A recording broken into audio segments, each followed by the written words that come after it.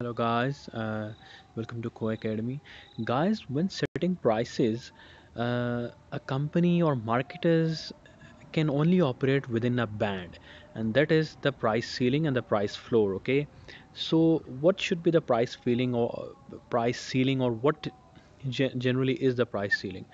Price ceiling is the customer's perception of value being derived from a product. For example, if you are selling a beauty soap and you a customer perceives that no matter what the quality, okay, no matter what the quality, I won't pay above $10 just for a beauty soap. So that means that is the value perception about the product of a particular customer. So if you will charge above $12 or $10, whatever the perceived value, and let's suppose it's 10, and if you charge, let's suppose, $11, the customer will not buy whatever product specifications you have. So that is the ceiling, because if you charge above that price, there will be no demand for your product. And what is the price floor?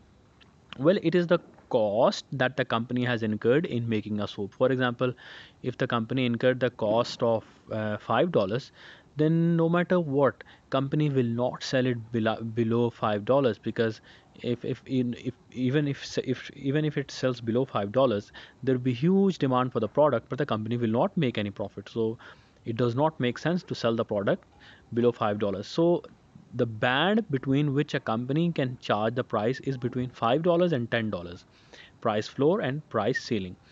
Now, what companies do is that they charge a range of prices between these two extremes.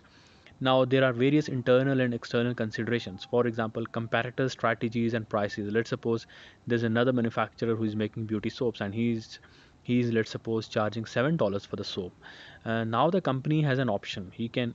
Company can charge $6 if they think that they can gain more market share, or if they believe that their market share is stable and their perceived value is more than the competitors, then they can charge $9. So that competitors strategies and prices also come into play. Then marketing mix and marketing strategies and objectives. So let's suppose talking about marketing mix.